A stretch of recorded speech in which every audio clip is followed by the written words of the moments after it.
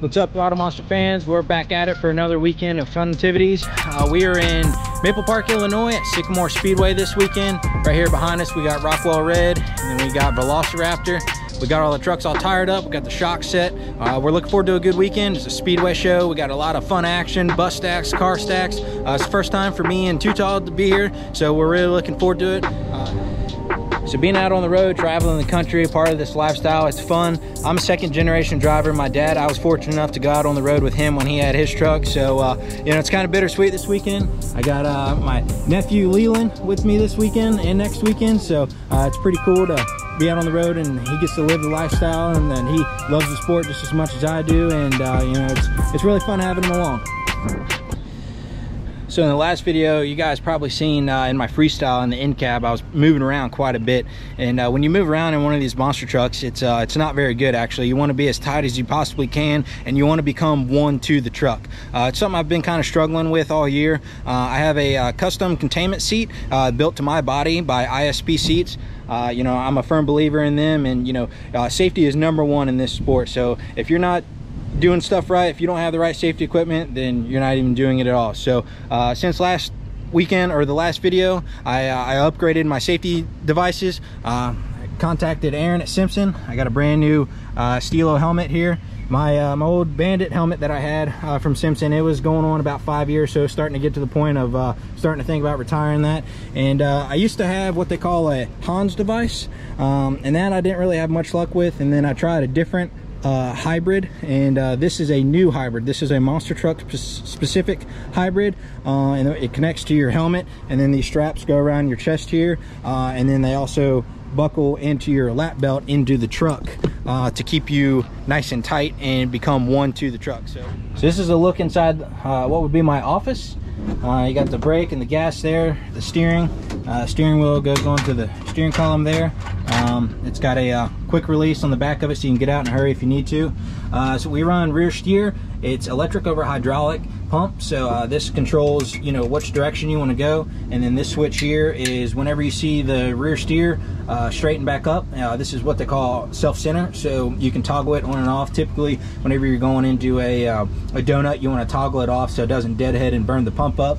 And also moving around like on concrete, these trucks don't really like to turn on concrete, so it winds the pump out. So once you get it turned, you can turn that off to just kind of save a little bit on the pump. And we got all our gauges there, our tach, oil pressure. This is probably your #1, and this is your #2. This is your water temp, and this is transmission pressure gauge, and then of course your voltmeter there, and those are all the fun switches.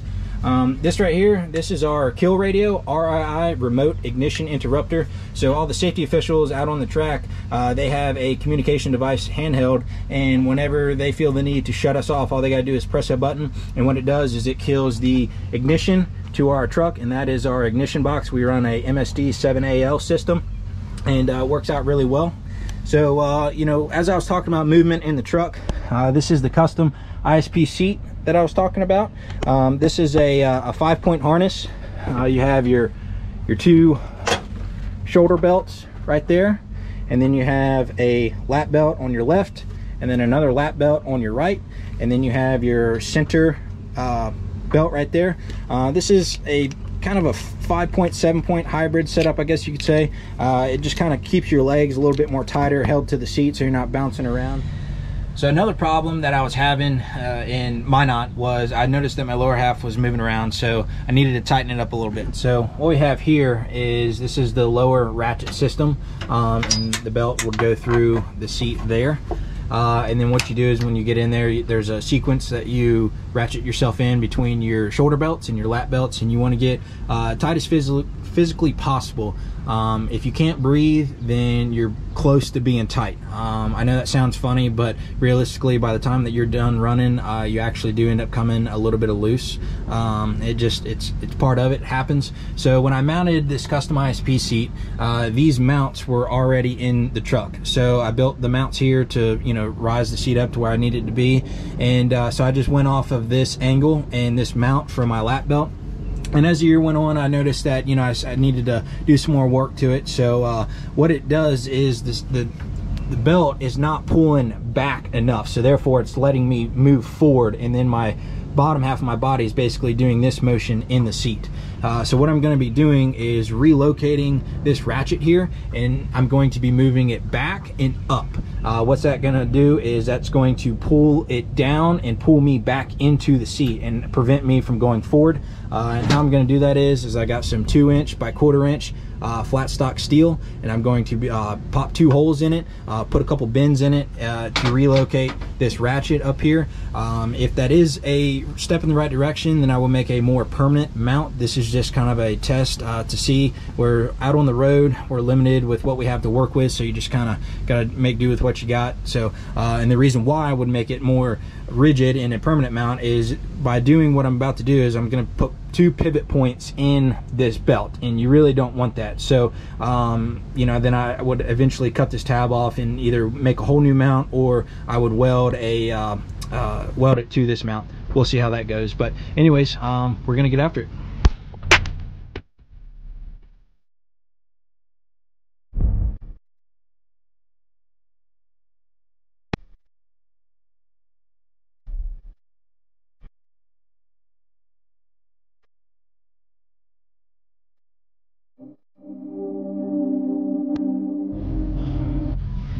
So as you guys seen, did a little cutting, bending, drilling on that that flat stock. We got it all bent up and bolted up here. Like I said, it's not the prettiest. It's just a temporary thing out on the road, doing what we can. Got the other side all done up and everything there. So hopefully we're making a step in the right direction. I lengthened my center belt a little bit, so it puts it more closer to my belly button, which is on spec where it needs to be. So tonight's going to be the test. Check it out. Just got trucks parked for pit party. It's a great evening here in Maple Park, Illinois. We've got the legendary Danny Mass making an appearance. Gonna get some cool shots and video, hopefully. So we got all the trucks here: R2, Rap Attack, Dirt Crew, Reptoid, and then way over there, you see it, Dirt Dozers over there, getting ready, doing some last minute stuff where they come to pit party. And it's gonna be a muddy mess tonight, but we're gonna make the best of it and try to have some fun. What do you think, Toodles? I think they need to add a little water. We definitely got a muddy one tonight. We're gonna go out here and make the best of it and do what we can and slip and slide and put on a show. What's up, everybody? Just wrapped up the first show of the weekend here in Maple Park, Illinois for Monster Truck Throwdown. It was a pretty successful night. I took home the racing win. Almost had freestyle sealed up, but Darren Basil went out there and sealed the deal. Did an awesome run in the Dirt Crew Dozer. Blasted the bus stack 3 times, flat tire, mud flying everywhere. It was pretty epic. Apologize we didn't get no footage. Short-handed this weekend, so it's just me and Dave, and we didn't have nobody to film, and plus with it being mud and hectic and all that. So try to get some footage for you guys tomorrow on the next show. As far as the truck though, we're gonna need to give it a little bath. It was slipping and sliding, having a good time out there slinging some mud. It was fun. You know, these mud shows, they suck when it comes to cleanup, but it makes fun, you know, driving, sliding around, just having a good old time. And you know, Dave, he had some unfortunate luck in best trick. He ended up breaking a sway bar. When he broke the sway bar, it took out a self-center assembly, and unfortunately we couldn't get no footage of that because I was strapped in the truck and he was rushing to make it back for racing. And it was a good show. He's back at the trailer. I'm gonna start washing this thing. We're gonna get cleaned up and hopefully do it again tomorrow. Peace.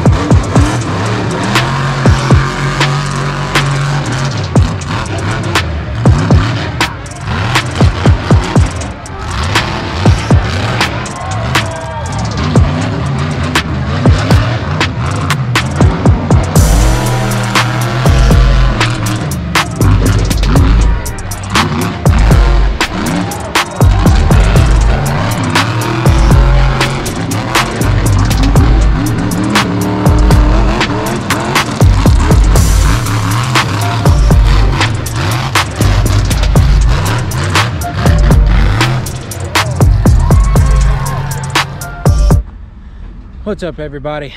Just finished show 2 here at Sycamore Speedway in Maple Park, Illinois. Show went good until freestyle. Me and Dave, we both did a pretty good job in best trick. I went out and got a nice slap wheelie first hit, straight up and down sky wheel in my second. Dave went out there and attempted a slap wheelie, and then he got a nice little stoppy popper to finish it off. He ended up taking the win, so good job to him. Then me and him matched up in the racing finals, and it's always a good time racing too tall. And come around the last turn and clipped the inside tire, got up on 2 wheels and saved it, and he grabbed the win there. And then freestyle, everything was going good, and you know, hit the car stack and just bad luck, bad hit. And some of the cars that, you know, they have the motors left in them, and so when that's the case, the front will stay rigid, the trunk will collapse, and then when we hit it, the truck will twist in the air. And unfortunately that's what happened, and it came down, broke a front spindle, and you know, bent the safety wheel tether, which it did its job. So you know, that's what we wanted, and unfortunately it messed up the body behind us a little bit, but all that stuff's repairable. I'm okay. I got some good safety equipment. I got a good team behind me, so we'll be back ready for next weekend. And Iona, Michigan. Too tall, he ended up getting the overall event win here, so good job to him. He's a great driver, and like being teammate with him. And yeah, so we're gonna get rolling and get packed up, and we'll see you there.